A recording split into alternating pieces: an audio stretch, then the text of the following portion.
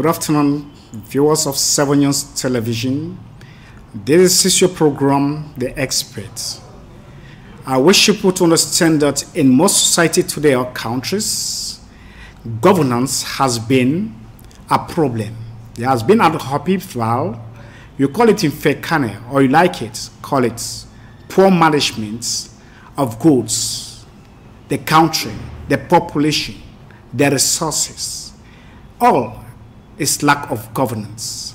And whenever a country experiences poor governance, there is the tendency that issues like corruption, bribery, and you name the rest comes in. Today, we have a specialist who is going to tell us more about governance. He's a member of a civil society. He works in partnership with Transparency International Cameroon. He's no other person than Mr. Roland Kweti Teacher. Good afternoon, Mr. Roland. Good afternoon, Mr. Bisong. How are you today? Well, I'm doing great by His grace. I know during the campaign period and election period wasn't easy with you guys. Yes, it was not very easy because we're out there trying to see that everything goes as it's supposed to be. Yeah, you were in the southwest region, particularly in Boya. Yes. Where you had to observe the election. Not observation. Okay. We were not out to observe. Transparency International was never out to observe. Okay. I think it is clear, it's good that the public opinion should know this. Okay. Transparency International Cameroon came up with a digital platform. A digital platform through which the public could encourage others, their friends, to go and vote and to denounce acts of fraud during the election. Yeah. Every citizen could do that. Even you could do it. Yeah, I know. So it was not like Transparency International had a set of observers on the field. Okay. No, we haven't observers. We had people who voluntarily went down, encourage others that you people should go and cast your vote and please report acts of corruption through this channel. Okay, that's electoral fraud. That's electoral fraud. Yeah, we are talking, you are an expert of governance, and today we are talking about governance. Yes. What is governance? Okay. Governance is just a way of doing things. It's a way of doing things. All right. As simple as that. It can be good or bad. Right. You know, and then we have governance is subdivided into different topics, different branches. For example, we know of democratic governance. For example, that's just what we're talking there. And we know of corporate governance. Corporate. Yeah. That's governance within enterprises. So with democratic governance, for example, you see that at one moment the authorities make laws to suit them rather than to suit the common man. Meanwhile, the authorities, when I say authorities, I mean the government, they need to be there for the well-being of the common man, the population. But you will see that they will make that's electoral laws to their sizes and not to embrace opposition. So, as an expert or a specialist in governance, what do you think the government should do in order to implicate the laws to suit the common population? Okay. The question is so broad. But if I may come back to democratic governance, I think in the case of Cameroon, the government, first of all, needs to revisit its electoral law. That's the law of that's the law binding elections in Cameroon. First of all, to bring as many actors as possible to the electoral scene. You see, the voting age, for example, should be reviewed to a very much lower age, and this unique ballot issues, if it is implemented, it will go a long way to reduce the cost on Cameroonian tax monies that is wasted. I mean, wasted to print and to produce millions and millions of ballot papers for different candidates. Meanwhile, if we had a unique ballot paper, each candidate's picture would just feature on it, and each elector will just need by his fingerprint, thumb, to press on it, and that will go a far way to reduce fraud, electoral fraud, because these issues of someone standing outside and saying, if you bring back the ballot paper of a particular candidate of a particular party, I give you 5,000, I give you 2,000, I give you 10,000. Okay, that will not happen again, because all the candidates will now be on a single sheet of ballot paper. So nobody will be expected to leave the center with any ballot paper. Just last week, or a few days ago, there was election in Cameroon, and we are talking of democracy. Yes. And you're talking of electoral law should be reviewed. And who do you think should do this? Who should do this? It is done by the lawmakers. The lawmakers can do it. They are the initiators. The lawmakers at the National Assembly need to say, okay, the civil society has been crying, we've heard their cry, and why can't us think about revisiting this law? Why can't us try by saying someone caught in committing electoral fraud should be sentenced to this term of imprisonment or to this punishment? All of that is not defined somewhere. The initiator here is the lawmaker, the lawmakers being the parliamentarian. But as I said, that it is rather unfortunate that what we're observing today is that most of the times, which still falls under electoral fraud, that's democratic fraud, that malgovernance. Yeah. You will see that you vote for somebody, but at the end, the person no longer carries the goals or the ambitions that he tabled before you voted for him. That you vote for me, and when I go to the National Assembly, I cry maybe for my salary to be increased. They will give me a condition. Okay, for your salary to be increased, you must vote for this law, or you must not vote for this law. Yeah. Okay, so since I will care for my stomach rather than for those who voted for me, I will now make a funny law to pass through me on the detriment of the person who voted me to that office of a parliamentarian. We are talking of governance, and you've talked much about democratic governance. Is reviewing the electoral procedure in Cameroon, is it the only means of governance in the country? No, not just that. Okay.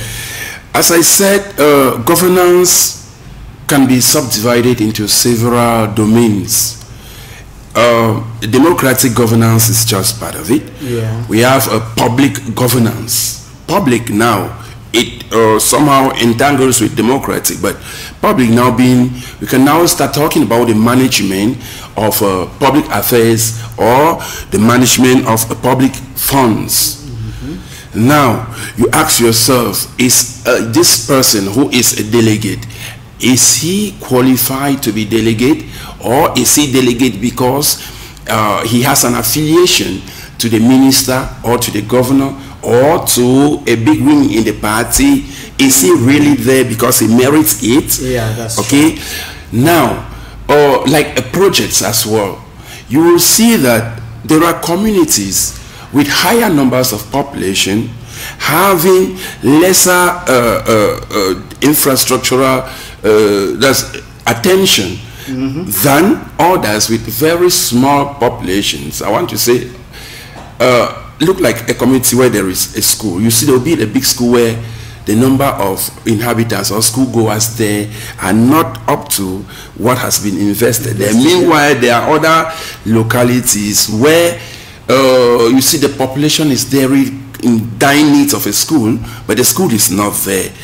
So the misappropriation or the mistransfer of priorities within the public, within the community, as a result of personal gains, is still part of malgovernance. Yeah. Okay, now there's the confusion of government coffers to personal coffers too. Okay, is another part of it. That's still public governance. And then worst of it, as I was talking here about lawmakers a short while ago, you look like this special criminal tribunal. That is a tribunal that was put in place by lawmakers. That's true. We of the civil society, we have decried that tribunal, that's its implementation to no avail. That tribunal is not called for. It is of just no use. Instead, it is detrimental to our efforts, our collective efforts in trying to improve on the governance of our dear fatherland. That tribunal is bad in what way? In the fact that it tells you that if you embezzle money, can you imagine, Mr. Takang? When you embezzle money up to a certain amount, yeah, and then you are qualified, you become a qualified candidate to be judged by that institution. Yeah.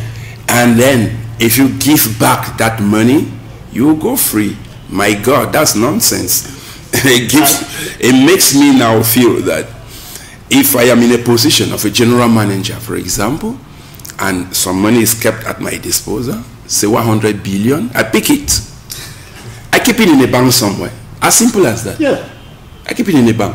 And the day I'm caught, I can go and bring it back. I give it to you. Yeah, but you know what 1 billion will produce to me? It will produce much money. A lot of money per day, my brother. A lot of money. So you see how legislators can joke around with those people who put them in place to come out with funny laws.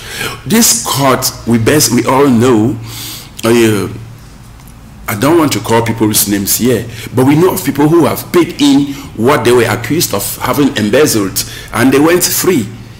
And then others who have paid and they've not been able to go free. Yeah, so you see now that it comes to rhyme with what one American ambassador used to say, that it is a political instrument to distance political rivals. Okay, thanks very much, Mr. Kwote. I just pray we follow this report.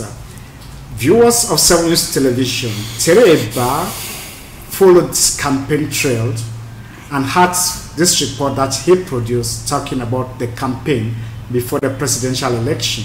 Let's get what he has for us.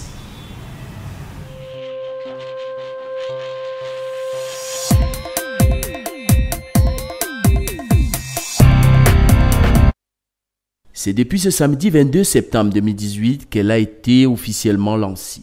Si sur les réseaux sociaux la fièvre montait depuis longtemps, il a fallu attendre la date officielle pour voir les QG des candidats se bouger. La campagne présidentielle va bon train. La matinée semblait plutôt calme ce samedi matin. La fièvre est progressivement montée à mesure que la journée avançait. Une première journée marquée par la tenue des meetings des 3 principaux candidats de l'opposition que sont Akeremouna, qui lui a choisi de tenir sa convention au palais des congrès de Yaoundé. Il y avait une période, il a fait quelque chose, et je l'affirme aujourd'hui. Le président Biya a résolu le problème de Bakassi de façon paisible. C'est un fait. Qu'on le veuille ou non, c'est un fait. Est-ce qu'on doit, parce qu'il ne fait pas résoudre chez lui, parce qu'on a un pays sinistré, de dire qu'il ne l'a pas fait? Ben ça, c'est la politique du déni. Moi, je ne le fais pas. Il l'a résolu, c'est un fait. Mais là, il échoue. Il échoue. Ensuite, Joshua aussi, lui, est allé au contact des populations dans le chef-lieu de la région de l'Ouest, ainsi que dans le Mungu. Les Camerounaises et les Camerounais pensent qu'il faut véritablement changer ce pays, comme je le pense moi. Si on pense que l'opportunité du 7 octobre peut nous faire apporter du sang neuf au niveau du leadership de ce pays, ben, il est absolument important de comprendre que le choix, c'est celui de Joshua aussi du 7 octobre, au soir du 7 octobre. Moïse Kamto, quant à lui du MRC, a bravé les interdictions des autorités locales pour s'adresser à des militants au quartier Bonabéry à Douala.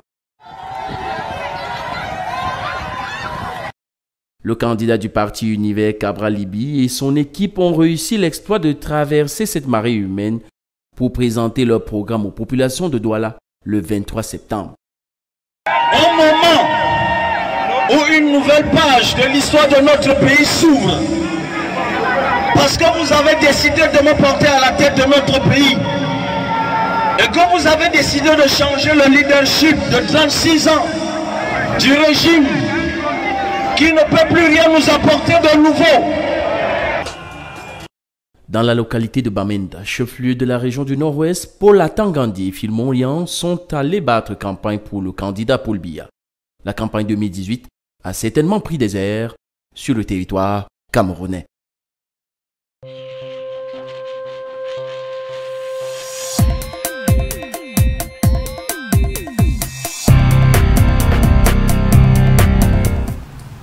Thanks very much, Tereba. The campaign is over and the election too is over. Viewers of 7 News Television, you just followed that report by Tereba, the political desk reporter. If you're just switching on your television set, viewers, this is the program The Expert. Today, we are talking on ways of good governance in a state. Our specialist here is Mr. Roland Kweti, teacher, a member of a civil society. Now, let's get back to him for him to tell us more about ways of good governance in a state. Mr. Kweti, you were talking more about a special criminal court, how some people who paid back the money were released and others were not. What can be the cause of that? So you now understand with me that there's laws are being made now.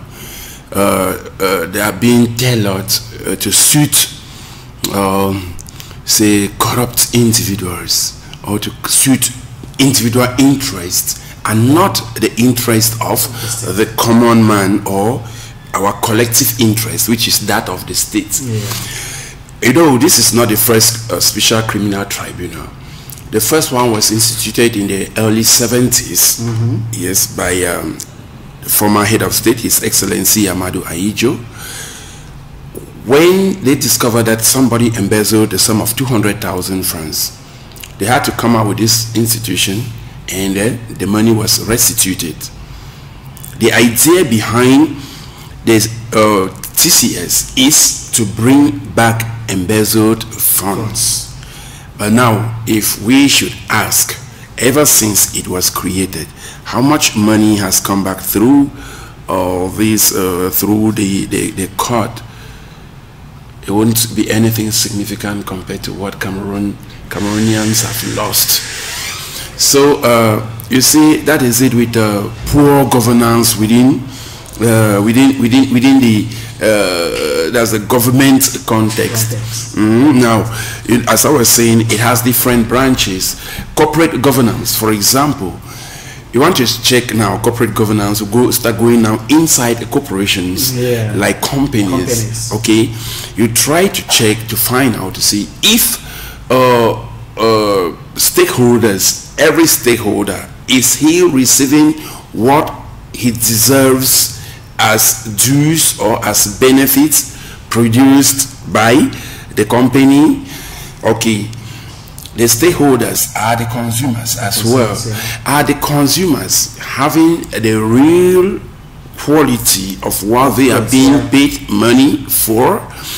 Is the publicity made on the product? Does it really worth what is contained inside the container carrying that product? So there are several things. Someone may say, okay, this is a container of milk, for example. Let's consider whole milk. This contains this amount of calcium, this amount of manganese, magnesium. If you nourish a child with this, the child will grow healthier and healthier. But now, is it true? Do we even have those laboratories in place to check if these labels are true? So now you see that governance is just, good governance is doing what is supposed to be done. Yeah. And poor governance is doing the reverse. So if you come, you fool me, you blend, you brandish, say the contents of your products. Meanwhile, the product does not actually carry that content. That's poor governance. So what can really be the cause of poor governance in a state like Cameroon? The causes of poor governance are so many. But for the case of Cameroon, I would like to trace it some years back. Yeah. Before the 80s, Cameroon was an emerging economy. It surprises me people come this time and say 2035 is our year of emergence. We had great companies. We had Camship that was ensuring our maritime transportation. Someone could leave Limbe to Douala easily. Yeah. That was covering even the southern parts of the country. I mean, our southern neighbors, like Gabon and other countries. We had Khmer, which was the pride of Africa. Yeah. It was the pride of Africa. What is Bata? What is Bata? What happened? What suddenly happened? We were proud of wearing shoes made in Cameroon. Yeah. Many of us know of the common shoes they used to call Batula. Batula, yeah. Tigana and all that. Those shoes were made here.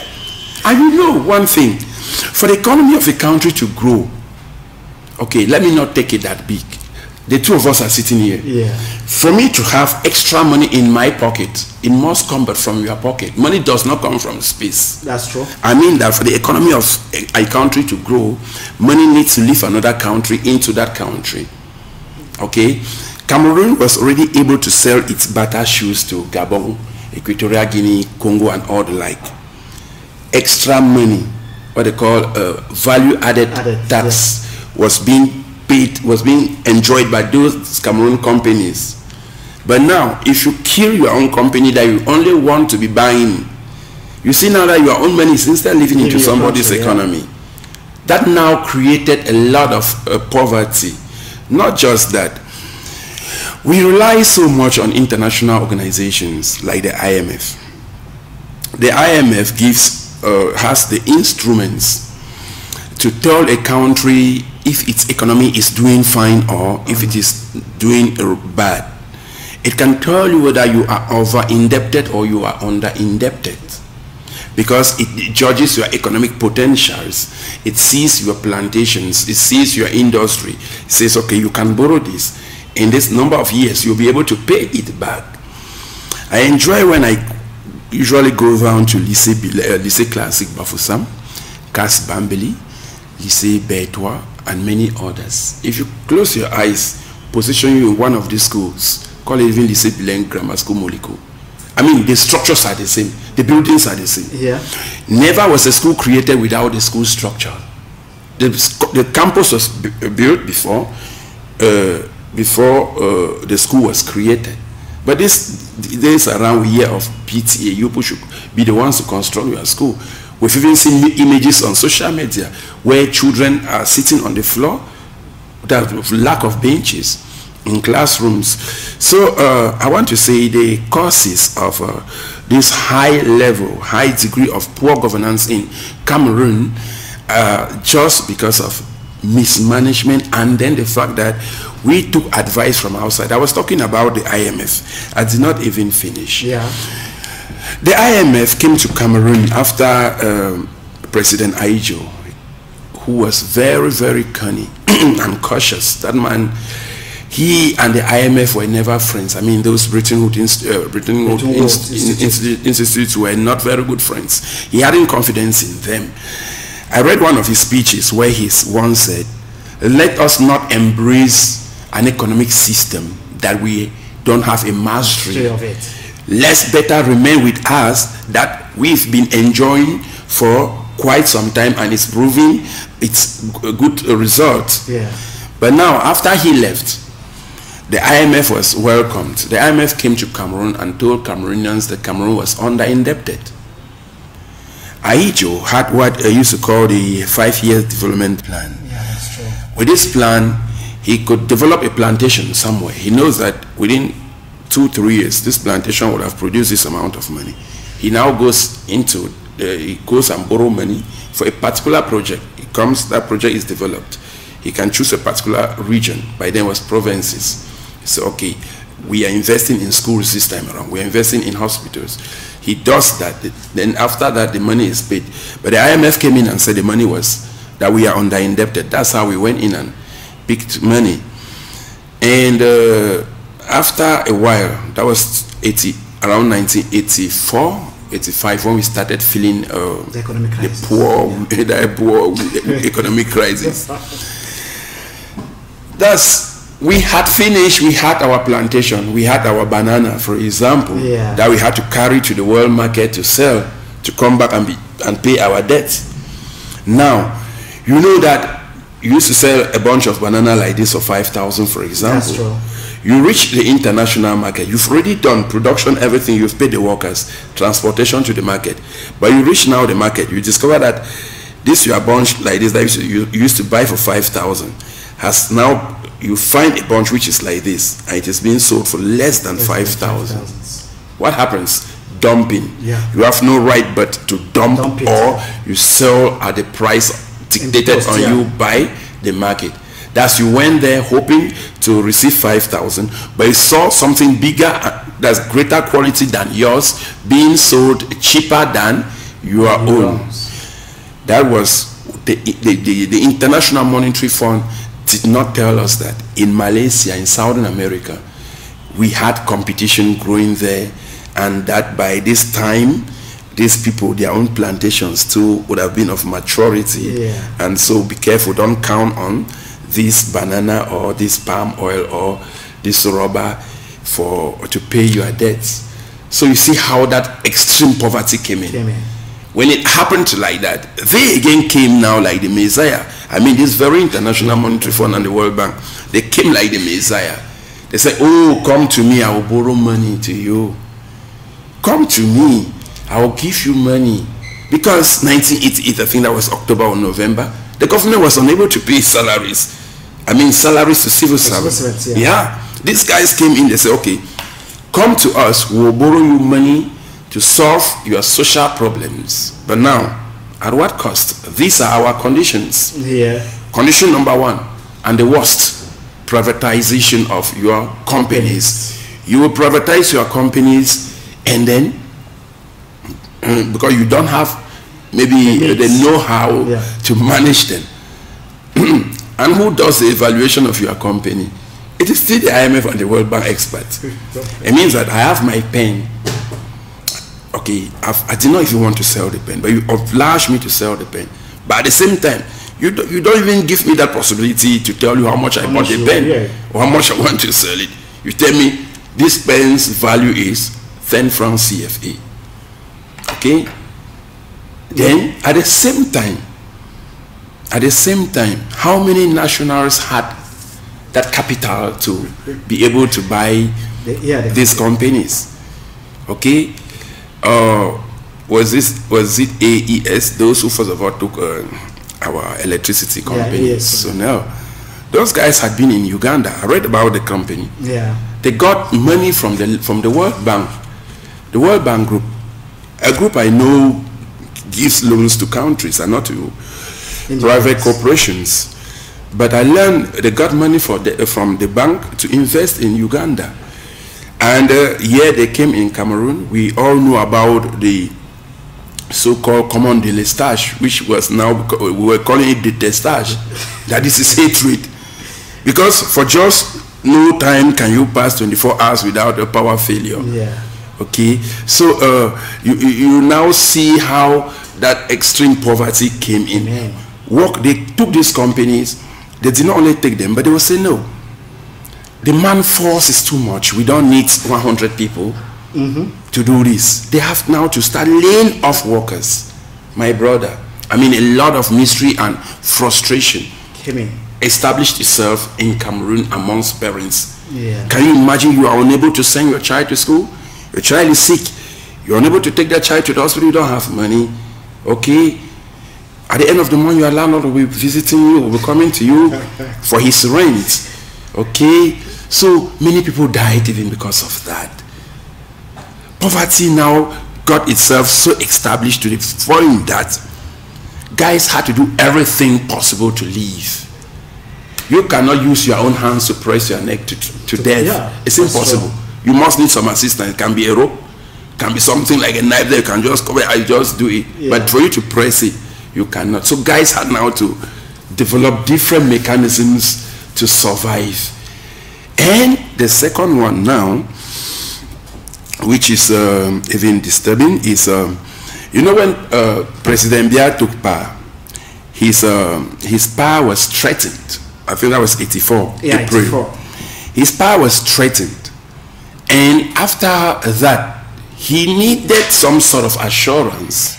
The people around him were considered to be people of confidence. Yeah. He could not. They were the people who could go down to the field to gather support for him, to tell the population that this is the best, this is a champion. And at the same time, can you bite that finger that puts achu in your mouth? No way. You cannot. So he had he was like obliged not to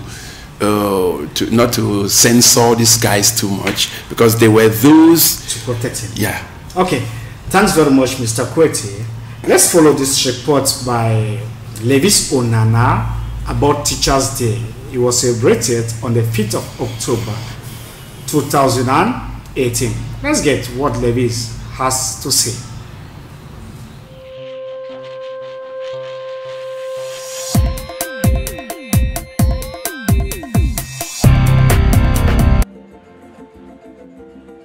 Ils sont venus nombreux des 4 coins du pays pour célébrer la 24e édition de la Journée internationale de l'enseignant, ici au Palais polyvalent des sports de Yaoundé.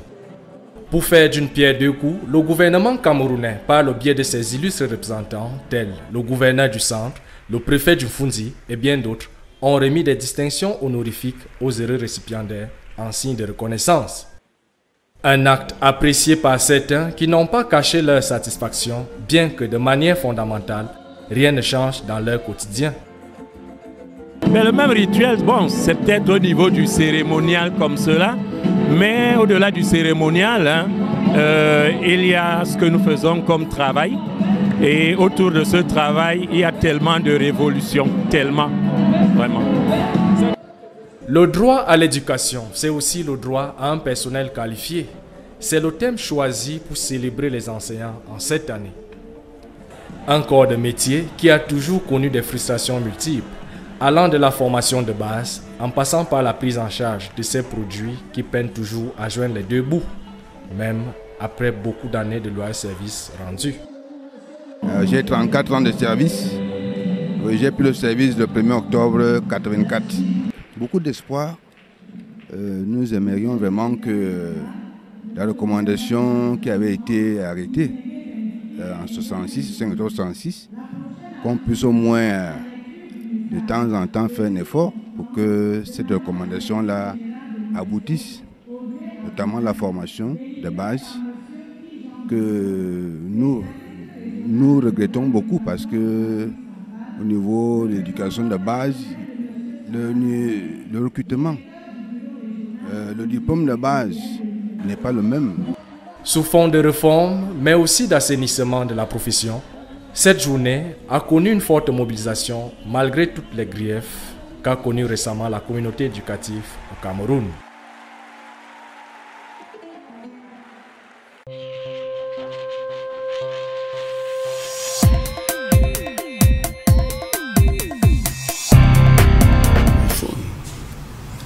Thanks very much, Levi, for that report done on the 5th of October 2018. Viewers of 7 News, if you're just switching on your sets, this is your program, The Experts. We are talking about governance, the ways of improving governance in a state. Today, we have an expert who is from a civil society, Mr. Roland Kweti, teacher. He was talking about how Cameroon moved from an emerging economy to what we are today, thinking of getting to emergence in 2035. Yeah, Mr. Roland, yes. You were talking of how when the president came to power, you know, he could not bite the finger feeding him. He needed some protection. Of course. So what about that? So, as I was saying, I said you can never bite the finger that puts an arrow into your mouth. It's impossible. Yeah. So, I said when the president's authority was threatened, he needed that arsenal besides him.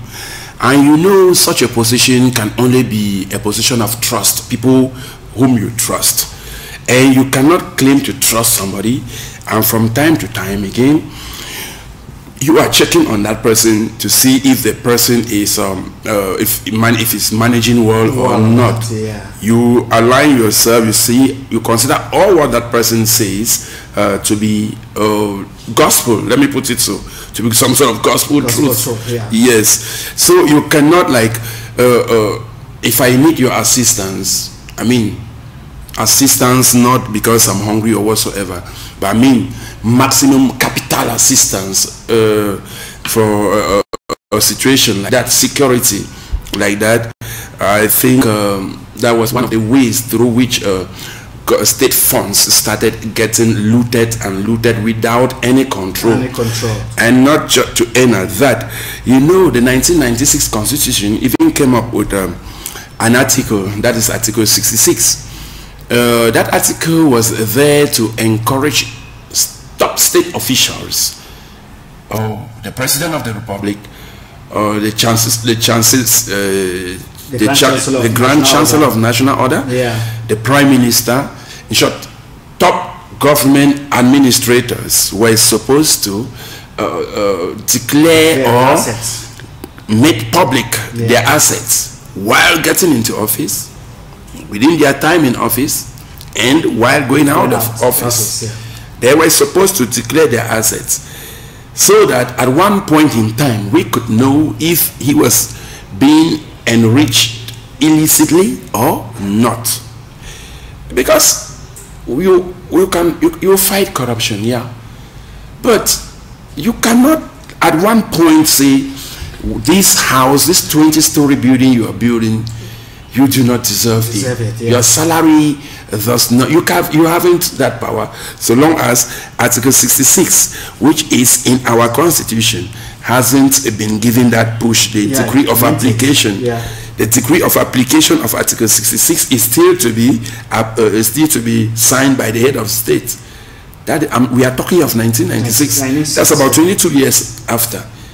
Now it gives some of us from civil society organizations that question, that is the political will really there to boost out corruption? Because I don't see why. We've been signing decrees every now and then, but why not sign a decree to apply this article? Why is it so difficult if we really want to fight corruption? Okay, we have several institutions that have been put in place to fight corruption. For example, let me just talk of one, the Ministerial Anti-Corruption Unit, which is very capital in the fight against corruption, which is supposed to be is supposed to be very capital in the fight against corruption, because this is an institution that is made up of common people. You have members of the administration and representatives of the civil society. Now the question is, this institution, which is so important because members of the civil society can easily get in touch with people in the community, on the field, and then report it to the minister.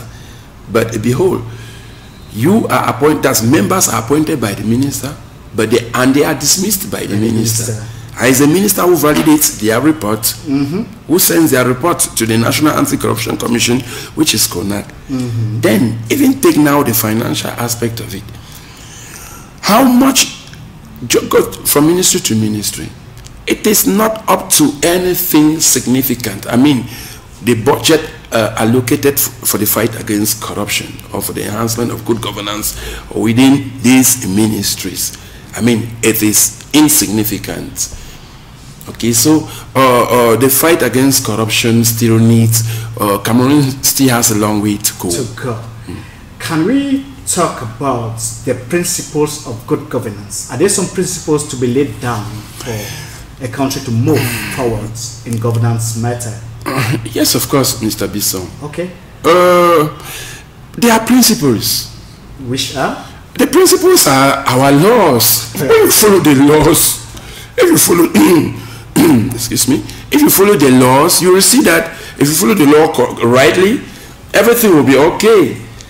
Okay, but it is true that when you want, talking specifically, you know, there are inside in corporate governance, for example, we have companies which go further beyond the laws to come up again with what they call codes of ethics.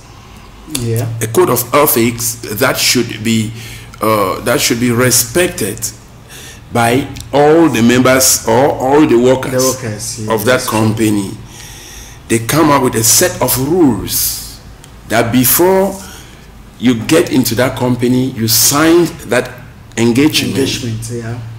Okay, so they put up a set of principles for their company. Okay, and as you will notice, these sets of rules can never be the same from from company A to company B. Yeah.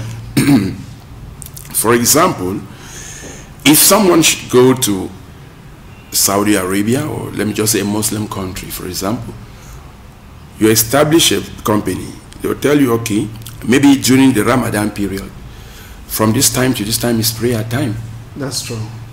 But if you go now to a purely Christian country, you want to come out with something like that during Ramadan period, people will look at you as a mad person. So we have principles.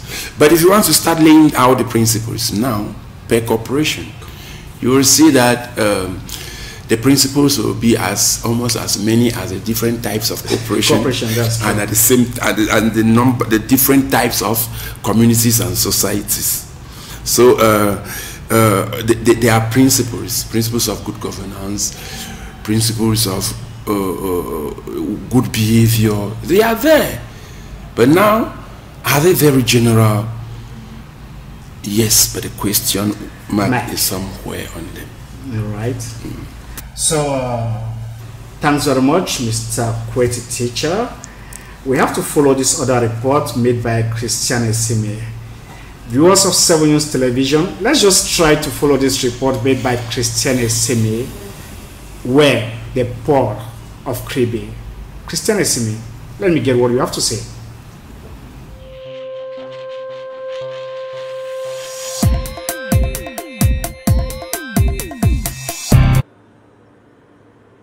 Grand semble être le défi auquel est confrontée l'entreprise KPMO, engagée comme elle est en ce moment, à produire un peu d'efficacité autour du terminal polyvalent du port autonome de Kribi, objet de la signature d'une convention de collaboration le 9 juillet dernier entre les deux institutions pour une durée de 24 mois éventuellement renouvelable. Aujourd'hui, l'entreprise ne se donne plus aucune forme de répit autour de ce terminal en multipliant des rencontres et en construisant régulièrement des plateformes de plaidoyer susceptibles de traduire en actes concrets les idées jusqu'ici explorées. Le port autonome de Kribi présente des atouts qui ne sont pas ceux du port de Douala. C'est-à-dire que l'offre de Kribi vient compléter celle de Douala pour l'accueil des navires de grande dimension. Et nous avons en plus de cela des formidables conditions nautiques qu'on retrouve à Kribi, qui devrait faire du port autonome de Kribi et des terminaux qui s'y trouvent des destinations privilégiées des chargeurs et des consignataires. Donc toutes les parties sont gagnantes, l'État, l'autorité portuaire, les opérateurs des terminaux ainsi que les chargeurs.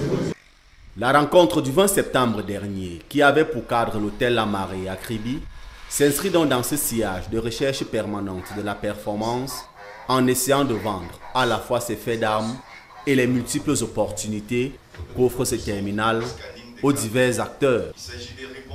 Nous allons d'abord commencer par remercier les autorités camerounaises en général et le port autonome de Kribi en particulier d'avoir donné l'opportunité aux entreprises camerounaises à travers KPMO d'affirmer et de montrer l'expertise nationale. Et à ce niveau, nous devons dire que les choses se mettent rapidement en place. Ainsi donc, dos au mur, forcé à produire du résultat, KPMO se présente désormais dans le secteur, au niveau du port autonome de Kribi, comme la caution morale des entreprises nationales pour les prestations à venir. Nul doute que dans cette perspective, si elle venait à échouer, les conséquences pourraient être dévastatrices pour ces entreprises autour d'un terminal qui suscite déjà des envies au-delà des frontières nationales. Je suis séduit parce que j'ai vu, ça me fait vraiment plaisir, c'est un nouveau pôle de développement qui est ainsi créé. Et je crois que ce port qui est né, comme je l'ai dit tout à l'heure à son directeur général, il est né leader. C'est en tout cas le souhait que formule l'ensemble de la communauté nationale pour le rayonnement effectif de l'économie de toute la sous-région Afrique centrale et même au-delà.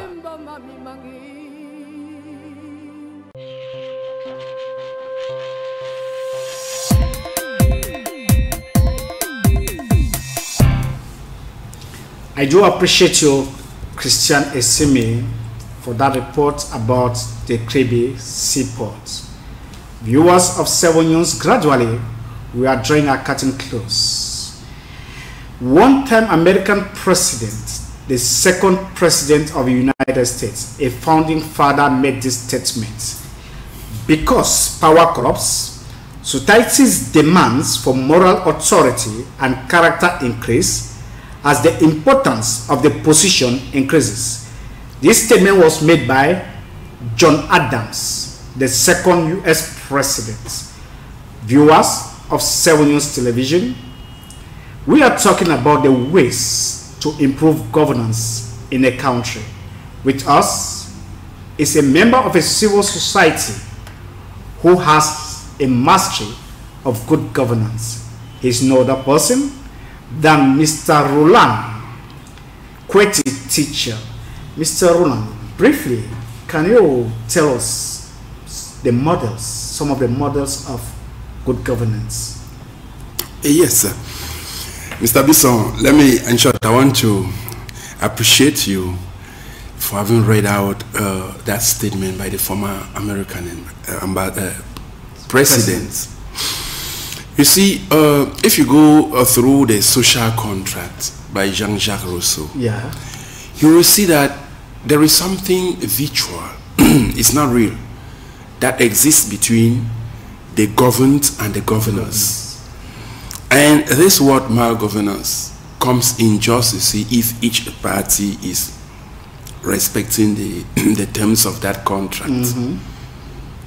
But we've always noticed that the government always have that pressing hand on the people, not respecting it. But this contract tells us somewhere that at one moment, if the people feel, if any party feels so oppressed, it can do, like the people can do some sort of a revolution to keep aside that government and put in place a government that yeah. It talks a lot, that social contract. Coming back to your question, you see, there is a formula for corruption.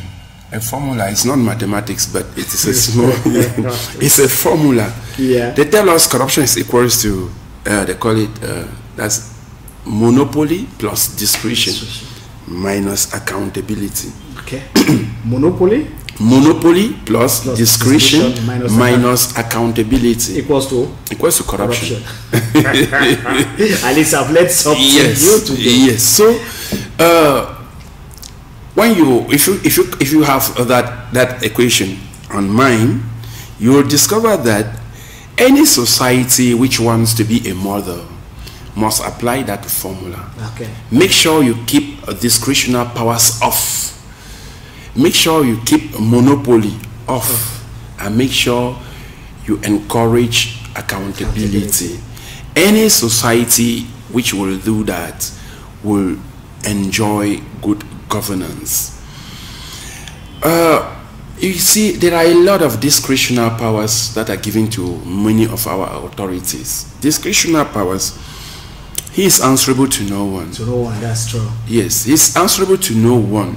So because of that, it gives room for malgovernance to be established. There is this form of corruption that many Cameroonians do not really, that we've not given it the importance it deserves. They call it petite corruption. Excuse me, because we have grand corruption and we have petite corruption. We have medium as well. But petite corruption, the effects of petite corruption are alarming on the common man more than the effects of grand corruption. Grand corruption, here we're talking about corporations, the construction of roads, construction of stadia like the Olembe. They can give an official some money and then maybe they turn around. But now, petite corruption is of this type where we talk of what the common person loses on a daily basis.